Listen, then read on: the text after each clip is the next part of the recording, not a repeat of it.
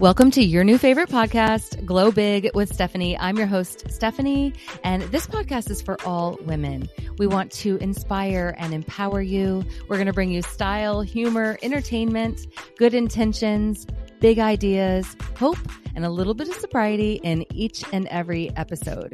You can get all that and more at vibewithstephanie.com. But right now, grab yourself a sparkly water, put it in a pretty glass or a coffee, and get comfy and enjoy the show.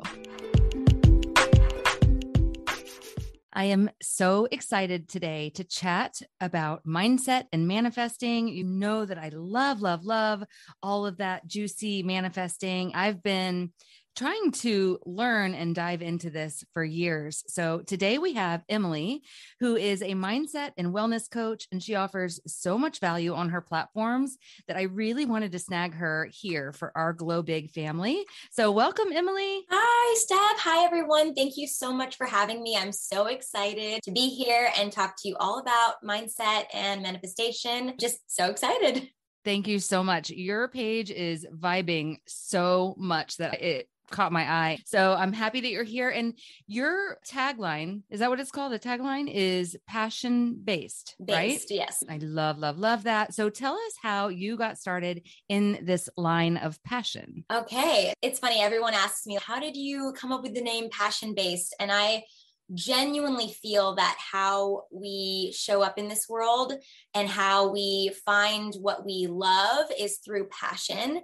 And for me, I was always really passionate about self-growth. I wanted, from a childhood, I always wanted to find ways to connect either to other people, to myself. I just felt myself very introspective, I was very philosophical. Like I just wanted to understand the world. I want to understand people, understand how I work. And so it was around the age of 18 when my mom introduced me to the law of attraction. And that changed everything for me. It was like a huge mindset shift. And funny enough, when I first started listening, because my mom didn't want to force me into it, but she wanted to kind of show me like, hey, like little bits and pieces. She would put it on the car and I would listen to it. And at first it was like a different language, which is so funny because when you're not in a good vibrational frequency, which I was not at the time, I was very anxious all the time. I was depressed. I was just in a very codependent stage in my life where I didn't trust myself. I didn't trust how anything was really. And so when I was listening to it, I was like, oh gosh, I can understand bits and pieces, but I don't fully get it. Like I don't understand the language. And so but I did resonate with it. I did feel like, wow, I like the fact that it talks about feeling good and it talks about, how you can, whatever energy you put out, you get in return. And I believed that. So I decided I was going to practice it and I was going to listen to it nonstop until I understood it. And I would have tapes in the car. I would listen to it on YouTube. I even went to seminars. I actually saw Abraham Hicks in the flesh. Yeah.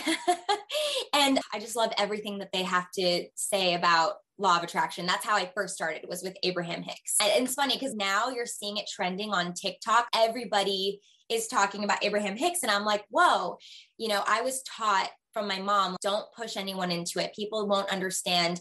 Only tell the people that you really feel close to and really will understand you, because not everybody's going to understand this work. And now I'm really excited to be connecting with people like you, to be able to connect in general with so many people who are into manifesting, law of attraction. And so that's really how I started to become a life coach. Was I realized that I wanted to do this and help people. I knew that there was power in these principles and in this mindset. So I got my certification to be a life coach. I also became a health coach. I did both.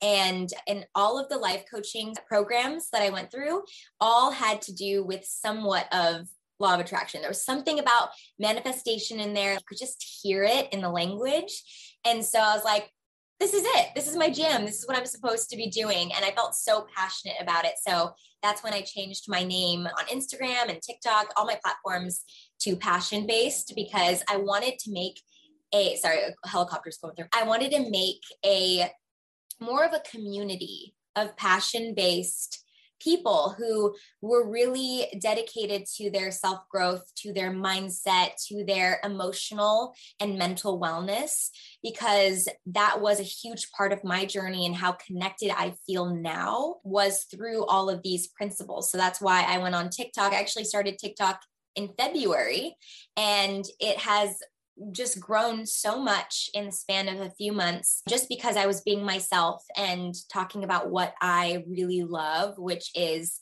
all about how to change your mind and change your emotions so you can vibrate at a frequency that allows you to have everything that you want in this life, which is what this life is about, right? Instead of constantly feeling like everything is against you, why not feel that the world is working for you? Everything is working for you.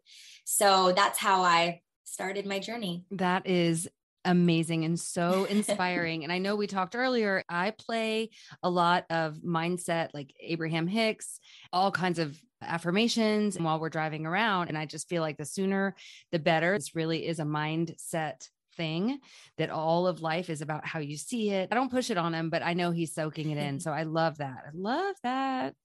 It's funny. That's what my mom did too. It was not about pushing. It was just about having it on in the background, or having on when you were listening to it, right? Like more so about you absorbing the information.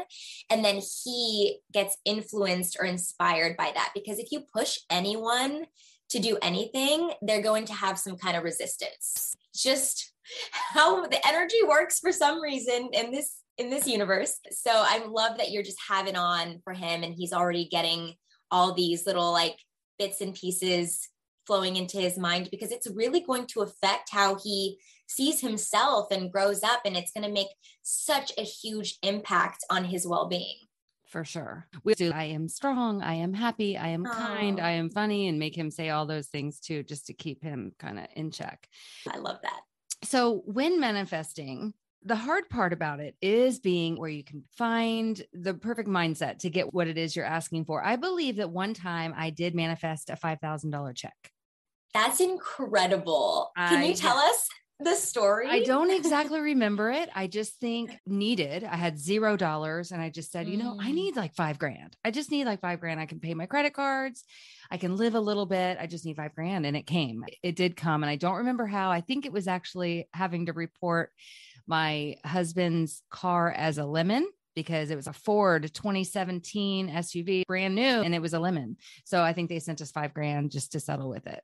Wow. But when it comes to all the time manifesting, I started getting really into it again when I was getting sober, just trying to get my mind right. And I think sometimes when I try to manifest, either I don't think I deserve what I'm asking for, I think it's too much, or here's one recently. I thought of this morning. Am I a chicken lady? Because I just got chickens. Or am I living in this huge house on the ocean with these doors that swing open to the ocean? I can't exactly decide what I'm asking for. What happens if you're stuck between personalities?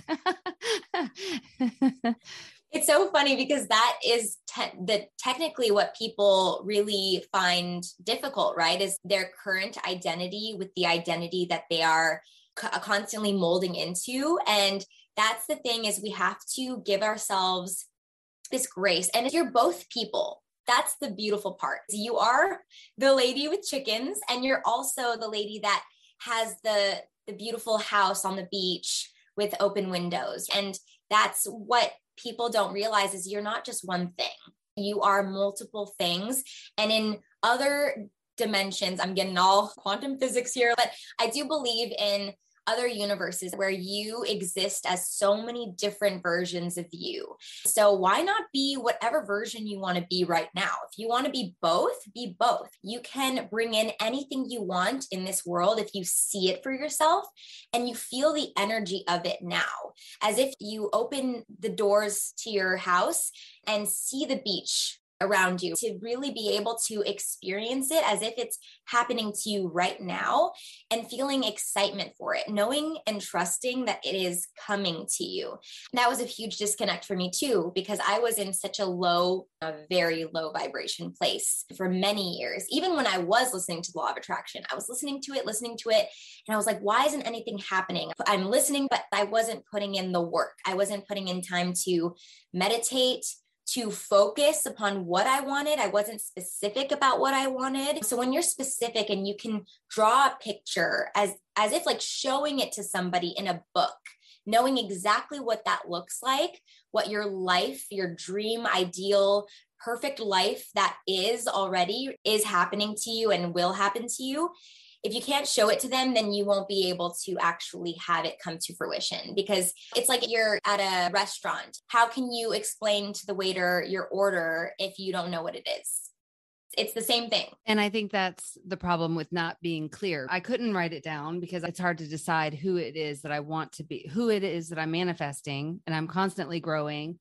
And then my other question is, what if you are doing all the things and you have chosen what it is you're asking for, but you have someone around you who is negative?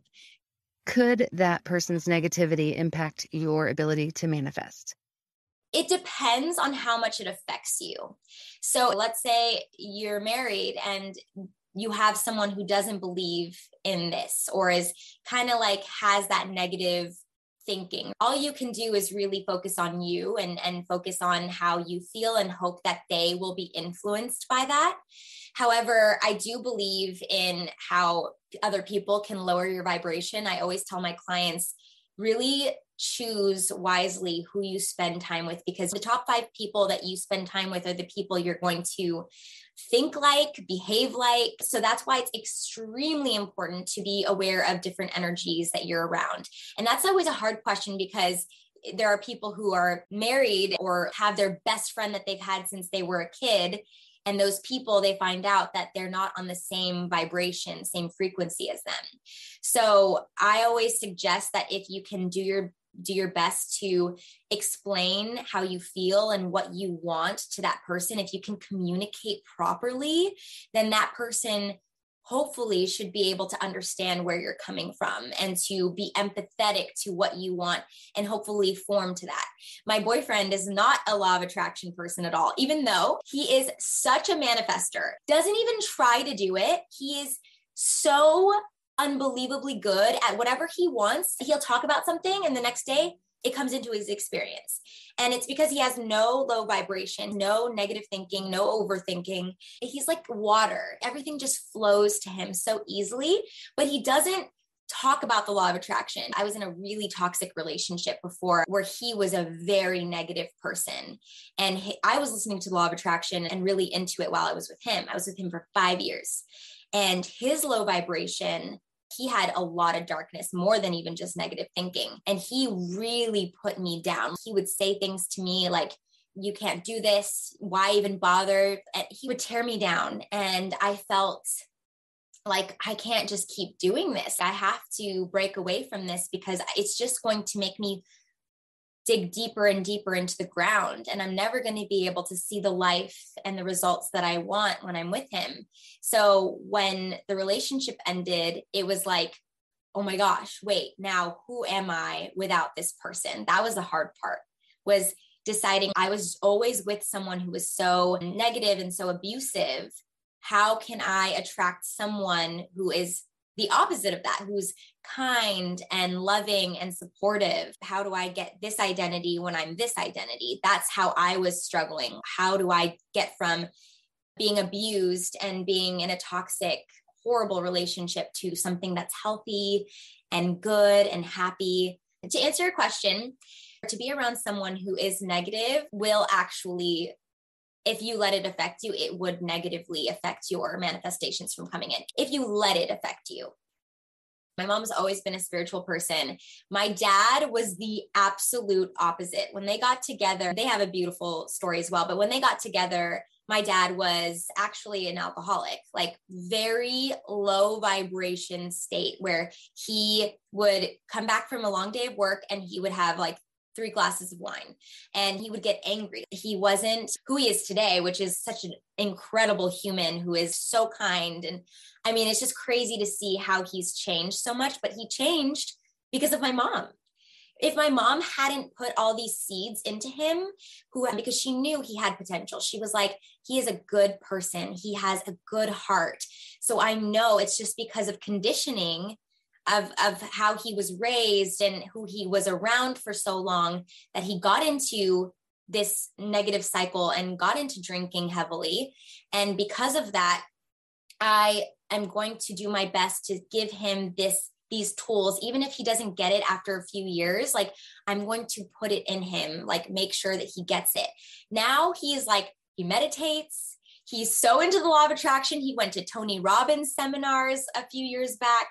He's just a very different person, really believes in energy and believes in the good that you put out, you get in return. So, and now he's sober, and he got sober by himself. Didn't even, just decided one day, he's like, I'm not going to do this anymore. This doesn't make me feel good. It just gives me this like low energy and like negative energy. I'm going to stop it completely. And now he's been, I think, almost 2 years sober, and he's an amazing, I'm so proud of my dad and how much he's changed. But if it wasn't for my mom, I don't know where my dad would have been today when it comes to watching the news, because my dad watches the news sometimes. That's the one thing. He still watches the news. I'm not a news person. Neither is my mom. I think it really does get you into a negative vibration, but he is learning. Like, he's slowly getting away from it. So if you can detach yourself from the news, you're just allow yourself to kind of like be somewhere else and don't have it in your experience if it affects you, because then that's not going to help you in your manifestations. What are some of the most simple, bite-sized things that we could do to start manifesting something? And should we start small, or should we start like I did and get the house on the beach with the big sliding doors overlooking the Atlantic Ocean? So first of all, I think that's amazing that you have that picture, because that's like what you see as like, I truly desire that. And I love the feeling of having that. So I think everyone's different in how some people are like, I want to manifest, that big house, the mansion, whatever it is. Everybody's different in what they want. Or some people are like, I want something in the next year. I have this vision. So I have a bunch of vision boards I make. That's one thing, is I think creating a vision board is really helpful to manifest, because if you can visually see it, then you allow it to come into your experience. What is the best way to make a vision board these days? Are we still getting magazines and gluing and cutting out? Just because magazines are like $22. I know they're expensive now. I mean, if you have a print and paper, like, yes, but I still get subscription magazines coming to my house sometimes. I don't know where it comes from. I don't know what it's charging, because I don't see it anywhere in my subscriptions or in my credit card. So I'm like, I don't know, I guess the universe is bringing them to me. So I get magazines, like home magazines, lifestyle magazines. So I end up taking from that. You can also print them out from like Pinterest, like find some beautiful, I mean, there's so many beautiful pictures on Pinterest and ideas. And then you can just go to a Kinko's or even Target. You can print out photos and just like have them printed out. And it's not too expensive. Like, I'm sure you can get a few pictures from Target and like spend maybe $5 to $10. But I really think that having a clear picture of what you currently want to experience, like if it's a healthy body, if it's, an amazing partner, you actually have to paint the picture of what that looks like. Do you hold hands? How do you feel when you're in a swimsuit? Like, having that kind of picture on there, I think is really important, because that's what's going to get you to the next thing, which is like the house, right? When you're feeling really confident with who you are and feeling good about, the really important things like your relationship, your career, your relationship with money, your relationship with your health, those things are the most important, right? So those need the most tending to right now. So that's how I create my vision board of what I want to attract now. And like, I would say even in the next year, I have even a 5-year one. And then I have my long-term goals, which is the house that I want on the beach. I also have a vision of having a house on the beach. I have multiple. And I think it's important to have multiple to show that it's not just a linear thing. It will happen in time, but you have to allow all these other things to happen as well. And to trust that that big thing that you want, also the other little things are going to happen for you. If you don't trust and you don't have a strong belief that it's going to happen, then you're going to feel that blockage or that resistance to it not happening. And then you feel down, you feel low because you feel like, oh my gosh, I'm not going to have the thing that I really, really want. But that's going to completely give you a negative feeling. And then that doesn't make you happy. And then all the other things that you want to come in won't be able to come in until you feel emotionally happy, grateful, appreciative. That's when things start to get really strong for you. And that's another thing that I would recommend when it comes to manifesting is if you're in a state of appreciation and gratitude each day, whether it's if you need to wake up and go directly for a walk in the morning and have, your music on or meditation music or a podcast, whatever it is that makes you feel really good, go into a state of appreciation. I do these things called gratitude walks where I look at each thing that's in my experience and I describe it out loud. I describe what I'm seeing out loud. Like I'm looking at a tree swaying in the breeze. I'm looking at the sky. It's got puffy white clouds and it's super warm out. Like I start to actually say it out loud. So my brain starts to compute as you're actually having a really great day. You actually are, there's so much happening in your experience right now. You think that nothing's happening? Oh no, so much is happening, right? So when you come from that place of like, oh my gosh, I actually have so much already. The other things are just a bonus. Having those other things come in are just bonuses. And when you look at it like that, everything flows. It's the resistance just completely vanishes. It starts to feel like, oh, a nice, steady incline, basically. So the way to get rid of any resistance, your negative attitude or the way you feel would be a state of appreciation and feeling gratitude for what you already have. Gratitude walks are a big part of that. I love that because one of the ways I was able to get sober was these walks, and they were not gratitude walks. They were manic. I have to get out of the house right now, barefoot, doesn't matter. I got to go. So walking seems to be quite the cure-all for a lot of things, right? Walking is the cure to everything. They even say 10,000 steps a day is actually equivalent to you going to the gym, or it actually is better, if anything, because you're giving yourself that time to be in a relaxed state, which is so good for your parasympathetic nervous system. And when your parasympathetic nervous system, which is the relaxed state, is turned on, your digestion is improved, your thinking is improved, your emotional state is improved. So you want to be doing something like walking or even meditation, whatever feels good to you, where your thoughts aren't just consistently on, especially your negative thinking. If you can stop your negative thinking from happening and be in a state of appreciation and gratitude, then again, you are allowing that channel to open up. Every time you have negative thinking, the channel closes to your heart. Imagine your heart having a gate and it closes back up. So if you go into a state of appreciation and gratitude, your heart opens. Have your heart open to what you actually have in this experience. That has been an ultimate game changer in my mindset of, I just need to be grateful and appreciate. I mean, it's not as easy as it sounds when you're in a low vibration state, because when you're in a low vibe, negative thinking cycle, it's hard to be like, well, how can I feel gratitude when I feel like absolute crap? It's definitely a practice. So if you can at least go on your walks and find something to be grateful for, or even do with a healing on your mindset, which is like listening to podcasts, I would recommend Abraham Hicks. That was how I started. And so if you can listen to things that will ultimately change your mindset of how you see yourself and how you see your life, things will start to happen. You'll see things slowly but surely, but you have to repeat it. If you don't constantly repeat the pattern of doing the walks or doing the self-growth learning, you're not going to see results. Repetition is the mother of skill. So you got to repeat.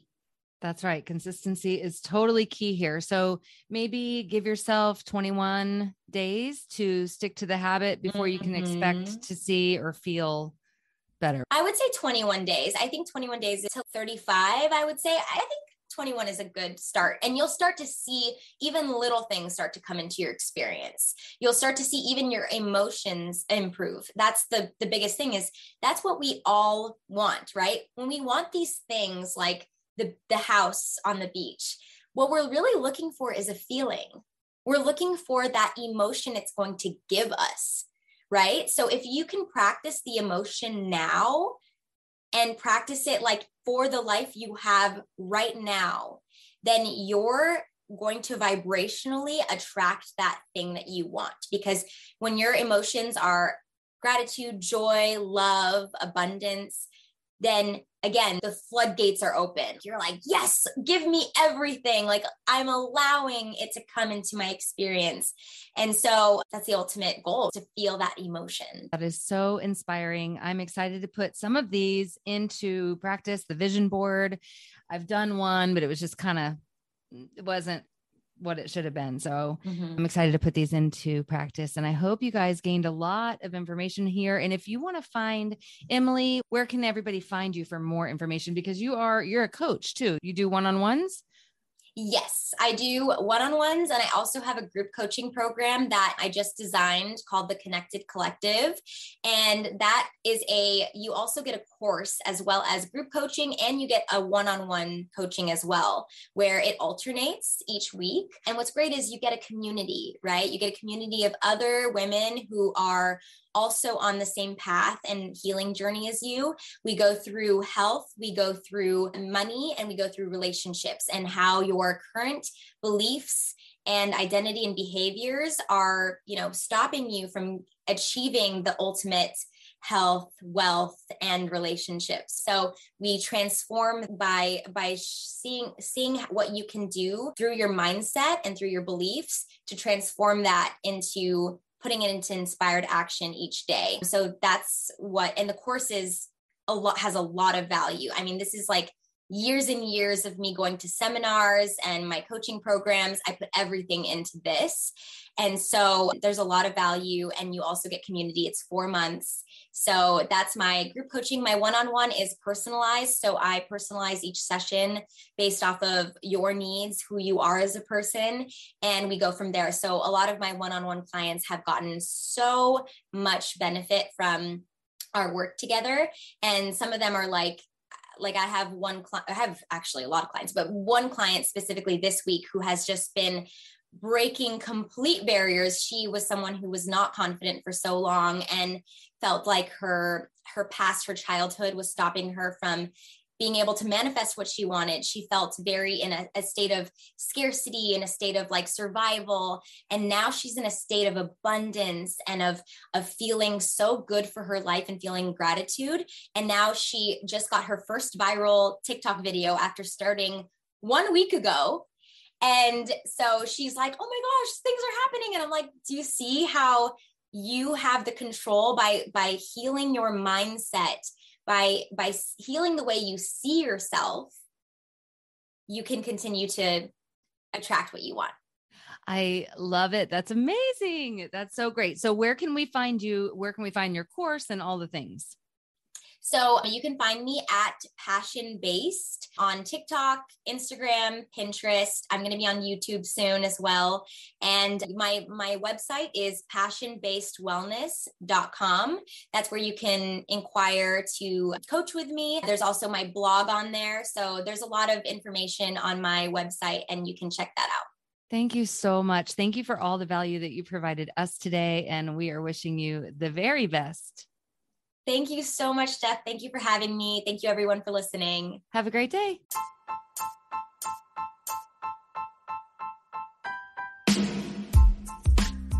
Thanks for joining Glow Big today. I hope you're leaving feeling empowered and ready to take on the world.